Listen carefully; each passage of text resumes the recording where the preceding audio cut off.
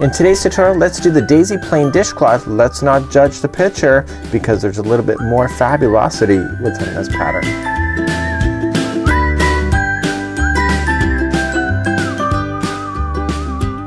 Welcome back to the Crochet Crowd as well as Yarnspirations.com. In today's tutorial we're going to work on the daisy plain dishcloth. Now when I printed this out I thought this dishcloth was more flat than it is because it's really hard to tell within the photograph, and so I did a sample just to see what it looks like.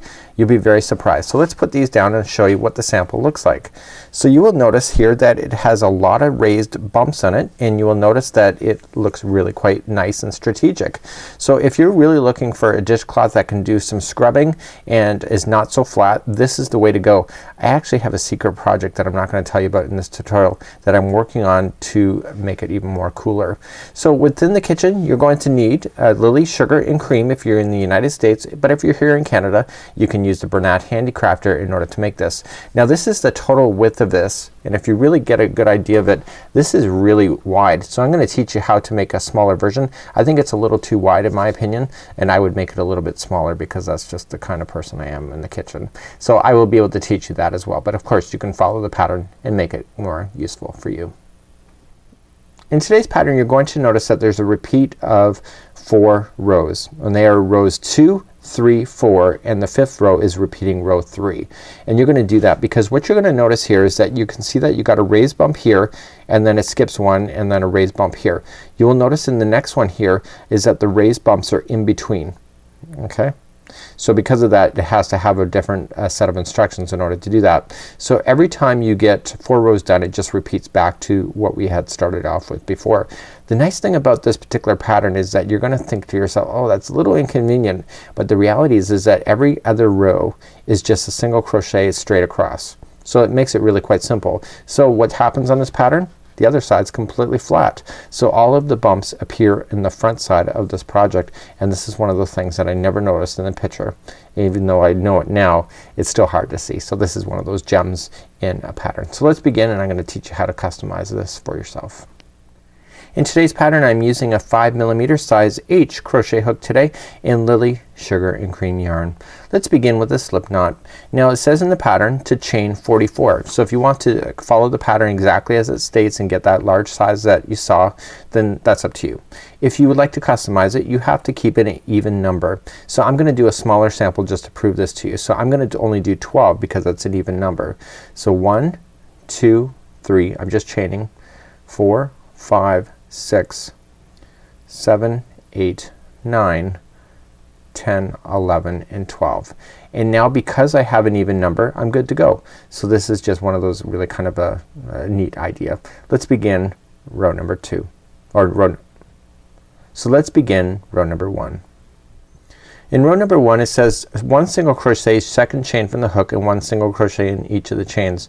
So looking under here you go 1 and then go to the second, turn it over and get the back hump only, or the back, and just single crochet.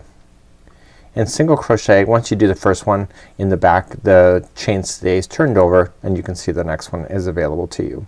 So just single crochet all the way across. Even if you're doing the big size just single crochet all the way across just like I'm showing you here. And I'll move up to row number 2. So I'm at the end of the row. I'm just gonna turn my work and let's begin row number 2. So this is the repeat pattern. Okay, so rows 2, 3, 4, and repeating row 3 is the repeat, okay, of the 4. So here's the first part. So we're gonna chain 1 and we're gonna single crochet into the very first one right underneath. Then what we're going to do is that we are going to do 1 treble in the next single crochet. So in the next one we're gonna do a treble. So we wrap the hook twice and insert it into the next stitch, pull through 2 and 2 and 2. So you'll notice that it's much bigger.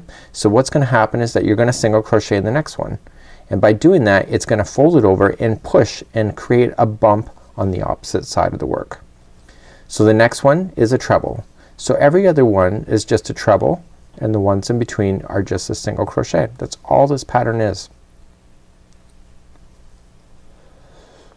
So I'm just continuing to treble when I need to and single crochet in between. So that's what's creating those bumps. So it's not really a big deal. So I want to make sure I get right to the end of the work, and because I had you do it just in an even number when we started the chain, it will work out. So the one right before the, so you got 2 left, so 1 and 2, so the one before is a treble, and the very last one is a single crochet, and that completes off row number 2. So you're gonna turn your work and turn it, and you will see all the bumps are on this side. So this is gonna be row number 3, which will repeat every other row. So let's begin row number 3. So row number 3 is a very easy row. So we're just chain up 1 and 1 single crochet into the first one, and you're going to do 1 single crochet in each of the stitches. Now you're going to notice the treble looks like it's coming back, so I just turn it around a little bit. You can see the stitches are right there. So when you're looking at it from this point of view, you probably don't see it, but just remember that you just kinda gotta dive in from the top to get that stitch, and you're just single crocheting. Okay, so you just dive in. You will get used to that if you're new to crochet, and if you're experienced to crochet, you're just automatically looking for that anyway. So you're just gonna do 1 single crochet all the way across. So this is row number 3, which will repeat again after we finish the next row, which is gonna be row number 4. Okay, so we single crochet right to the end. So let's turn our work and then go for row number 4. So in row number 4, what's gonna happen is that we're going to shift these bumps. So the first shift is going to be that the bumps is gonna be starting a little bit later, and it's going to be finishing a little bit sooner. Okay, so the bumps will appear in between. Okay, so they're not right in the end, and etc. So let's get started. So we're gonna chain 1, and we're gonna do 1 single crochet in this stitch and in the next stitch. Okay, and now we're gonna start to do the treble, to do the bump. So we're gonna treble and just go right into the next one, and then the next stitch is a single crochet. So you already know how to do that. It's just a matter of starting off differently. Okay, so every other one is a treble, and the ones in between are a single. So the trick here on this row number 4 is that you have to finish a little bit sooner with these trebles, so that the final 2 stitches end up being 2 single crochets, or 1 single crochet each.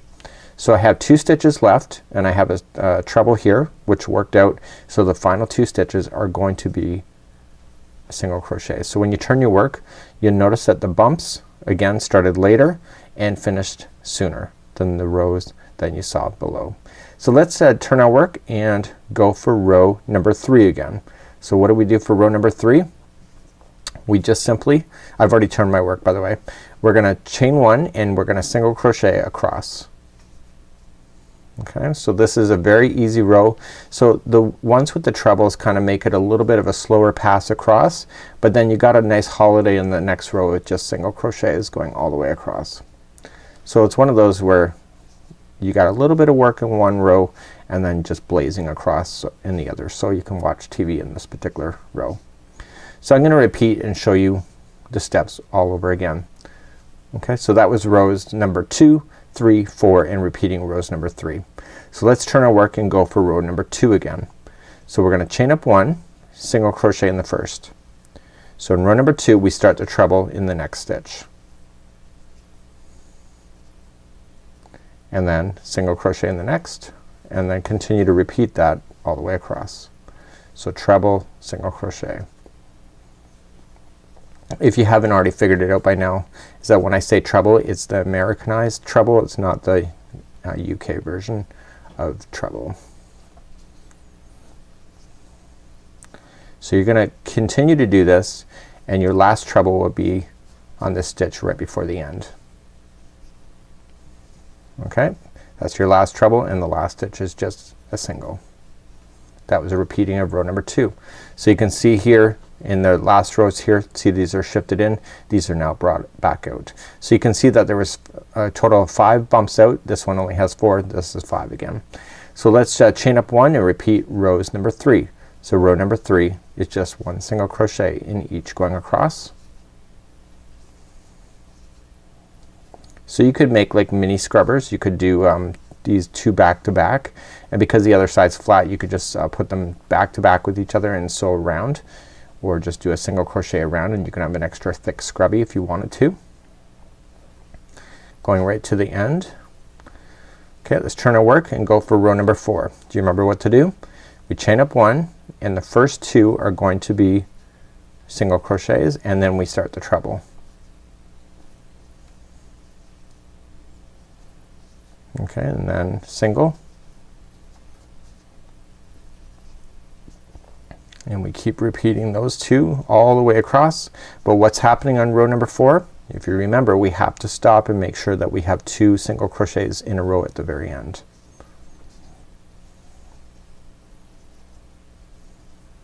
And how would you remember that? Well, if you continued along, this will be a single crochet. You'll never have a treble on the outside. So I have 2 left and then they're just gonna be single crochets each. Turn our work and we have to repeat row number 3 once again. So chain up 1 and 1 single crochet into each.